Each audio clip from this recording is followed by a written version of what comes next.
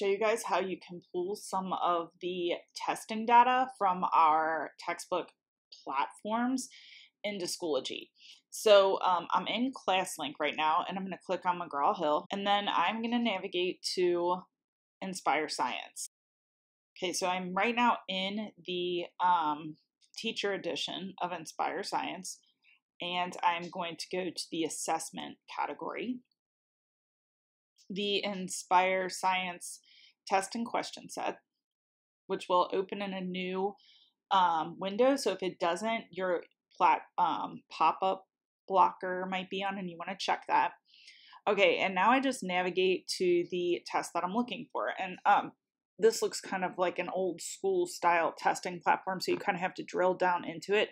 So I'm going to choose Inspire Science, 4th grade. Okay, and then I'll go to my module. And once I've expanded the module to make sure that that's the one I want, I am going to select Options, Open Test. So once that test is open, I can kind of like scroll through and again, just make sure that that's the test I'm looking for. And then I'm going to go to File, Export as Blackboard 7.1 Plus. Any of our testing options that we have in other platforms that allow you to export as a Blackboard document can be uploaded into Schoology.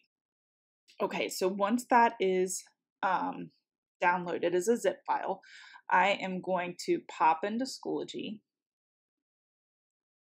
and go to my resources area. I'm going to choose the little down arrow in my resources, choose import, choose the Blackboard zip, and I'm going to just add this to an existing collection. If I make a new collection, it makes a new collection for every single test, and it's just easier to add it to an existing. So I'm going to go to existing, and I could put this in home, or I could add it to maybe a specific science resource collection. It's up to you.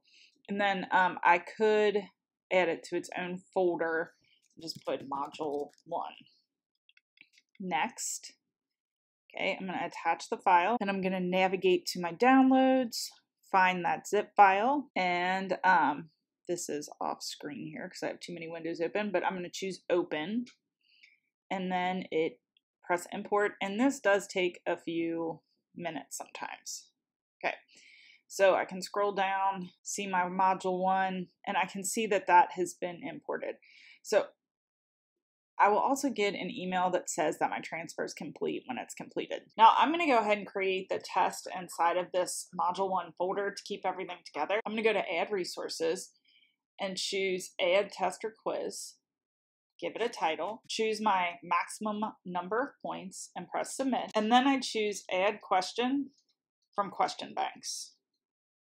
And I'm just going to go ahead and pull all the questions. So I choose Individual Questions, navigate to that module 1 folder where I saved it. And then I'm just going to select all. I can set the points. Maybe they're all going to be 1 or 2 points. You might have to go back and just double check against the test to see if they were different. You can change them individually. So if this was going to be 5 points or something, you could change that.